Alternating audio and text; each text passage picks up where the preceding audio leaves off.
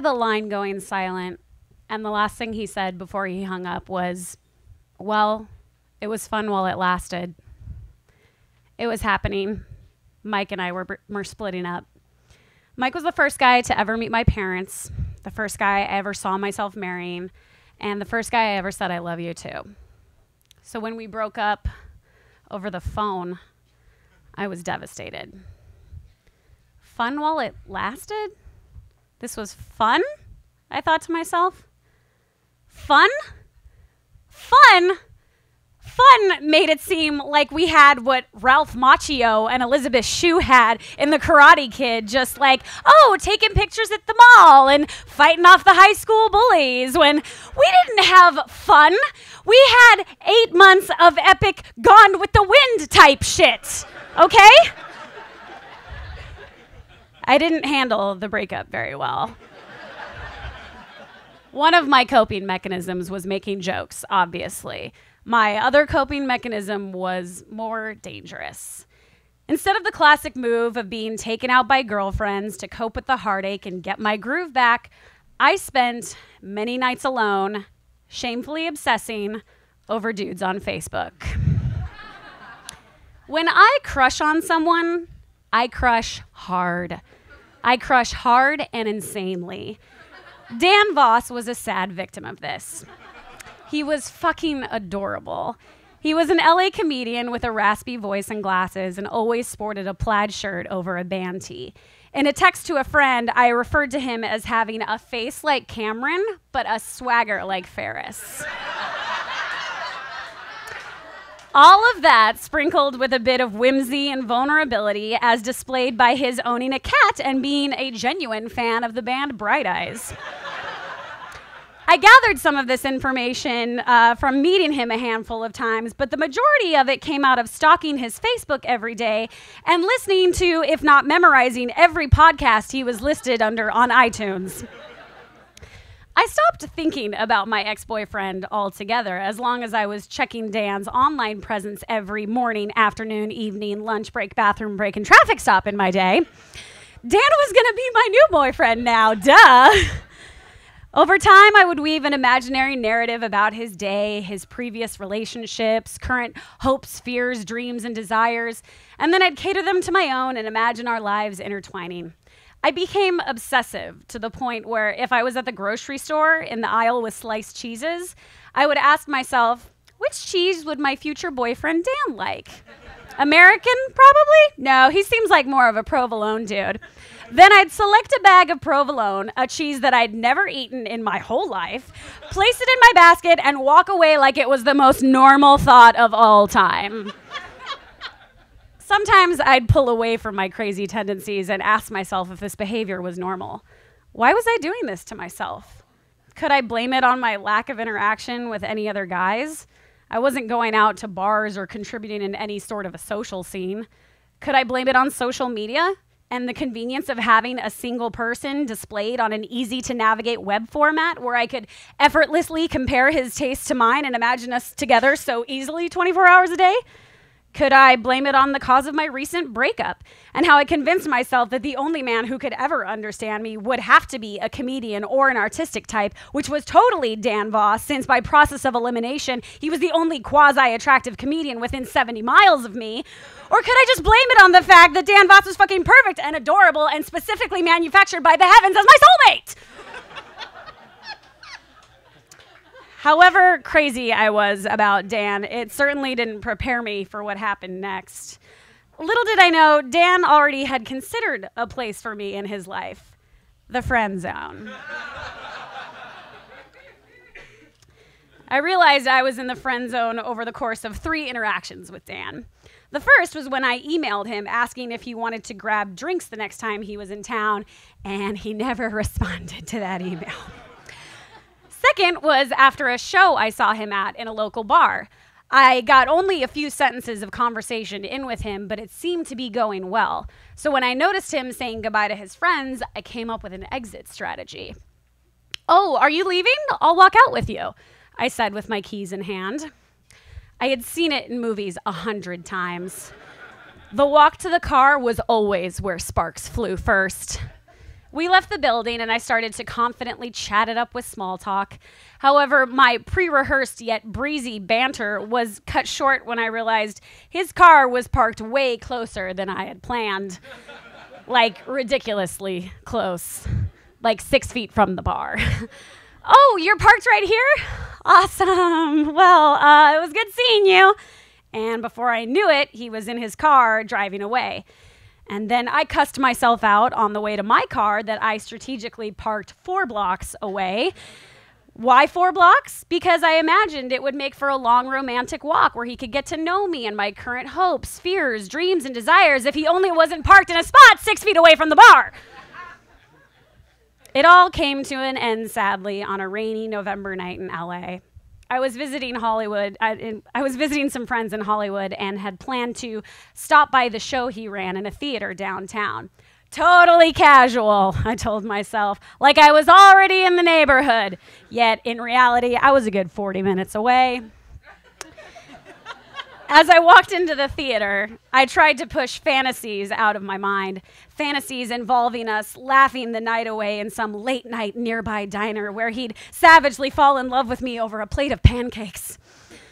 I spotted him leaning against the wall in the hallway at the edge of the audience, and I approached him quietly while the show was going on. "Hi," I whispered. He looked confused, then realized who I was, and said, "Oh, hi," back, and an awkward half-hug commenced. I said it was good to see him. He nodded and then stepped back watching the show. Not exactly hitting it off so far. I tried to initiate a conversation, but his attention was taken away by others in the hallway. I tried again to initiate a convo, once again derailed by others. And then I noticed him looking and waving and making gestures to another girl across the theater. I was starting to feel like seeing me wasn't a priority for him. And my plan, which I so confidently believed in for so long, started to feel embarrassing. I stood there quietly alone in the hallway, occasionally watching the show, occasionally checking my phone for no reason, but feeling super awkward and trying to not look completely desperate the whole time. Then Dan approached me. "Hey, this is gonna sound weird, but would you mind doing me a favor?" Now, in my state of desperation, any interaction with him was considered progress, but doing him a favor wasn't quite the execution I had planned for us being together forever. I was looking more for a flirty, compliment of my outfit or a grasp of my arm, not a, "Hey, sorry to bug you, but please help me with some sort of task, you human who seems capable of doing tasks." And ultimately, upon hearing that he needed a favor, it was hard for me to keep from screaming, "If the favor is to be your girlfriend forever, but of course, don't be silly." He started to explain himself. "So normally we have someone working our merch table, but she's not here. I have to leave and close out the show, but do you mind watching the merch table so nobody takes our stuff?" Now, in my years of going to concerts and festivals, I've studied the social and interpersonal dynamics of tending to a merch table.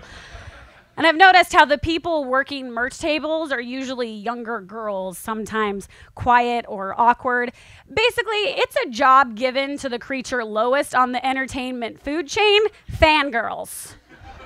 Girls who want to be close to the band, but the band doesn't necessarily want to be close to them, so they stick them by their merch and have them do their dirty work. So when Dan Vost asked me to watch his merch table, he not only locked me in the friend zone, but he christened me with the extra special title of fangirl. I stared at him confused with my mouth open, but no words coming out. "I know it's a weird request," he said, "but I'll give you a free shirt." What the fuck was happening? This was not the fairy tale moment I was planning for. This was some cold, hard friend zone shit. This was some "I'm not interested in you in that way, so could you do me a favor and watch my stuff" shit. And for a free shirt? Oh, let me guess what it says. I pined over Dan Voss for months until he put me in the friend zone and all I got was this lousy t-shirt? But I didn't know how to say no. So he led me over to the merch table and said he'd be back shortly. I watched Dan walk away, and I was left waiting in a huge lobby filled with only 3 people. I felt frantic standing there. I began shifting my weight, moving my arms, checking my phone, putting away my phone, checking my phone again, anything to try and find a stance that didn't look like I just had my crazy little heart ripped out and assigned to merch table duty. Minutes later, people began exiting the theater and pouring into the lobby. With no specific instructions left for me, I basically stood there quietly, giving the stink eye to anyone who came near me. I searched the crowd for Dan and saw him talking to the girl that he was previously talking to across the theater. And with that, I knew it was over. The writing was on the wall. It was hopeless. I felt pathetic and alone. And for the first time in months, I thought about Mike. And I remembered how it ended on the phone. I wondered where he was and if he was somewhere making a fool out of himself the same way I was, all in an attempt to try and avoid dealing with the pain of our breakup. I had never let myself let go of Mike. I had bypassed that typical breakup pain you're supposed to feel. I instead found Dan on Facebook, manifested him into my new imaginary boyfriend, and used that as the tourniquet to the bloody wound that was my breakup. I didn't want to face the colorless timeline of comprehension it takes to actually get over someone you've loved and the grayness of it all. Moments later, Dan made his way over behind the table and started shuffling through boxes. With my face turned away, stuck in a depressed thought of Mike, I heard Dan call my last name. Condi, my last name, which, for the record, if you're calling me by my last name, I get it. That means you don't want to have sex with me. And then he underhand tossed me a shirt, my penance for approximately 12 minutes of watching the merch table. And this was no ordinary toss. As the shirt met my face, it felt as though he was a Little League coach telling me to get off the field. I had given it my best, but this game was not to be won, so better throw in the towel, Condi. I survived the 2-hour drive back to San Diego in the rain, with the Postal Service's The District Sleeps Alone playing on repeat the whole time. It was your typical cliche, sad, mopey anthem, but I needed a song like that. It was long overdue. Dan Voss rejecting me seemed heartbreaking, but really, I had some previous heartache to attend to. I had to let myself cope with my breakup from Mike. So, obviously, it was time to stalk his Facebook and obsess on a picture of him with his new girlfriend. Thank you. Ladies and gentlemen, Laura Condi.